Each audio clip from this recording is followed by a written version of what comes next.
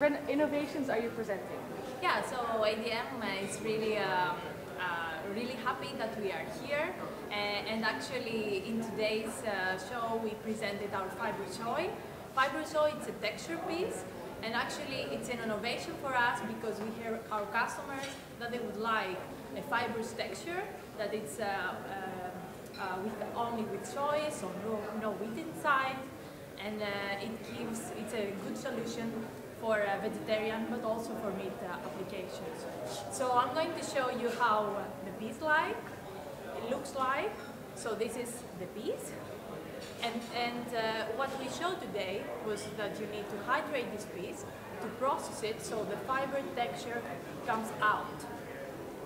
So I'm going to put it here, and this is actually what you get when you are going to cook this piece and to process it in your factory. And this is a pulled type of application. Of course, you can give color to that.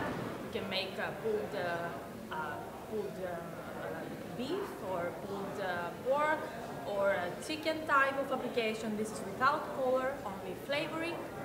And yeah, it's really good innovation for vegetarian market. Perfect. So how is this business-wise for you? So business-wise, we see of course a trend in vegetarian applications, and more consumers would like to consume more vegetable, more green proteins, and this is a solution that you have a protein that is really rich with essential amino acids, and a good replacement for customers that they would like to eat vegetable proteins instead of meat. Perfect. So how was your overall experience with this course?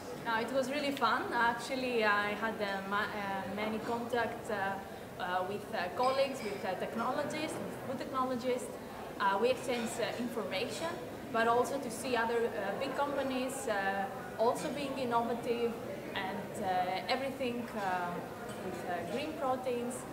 It's an exciting moment, and we are really tracking this trend also within our ingredients in ADM. Perfect. Yeah.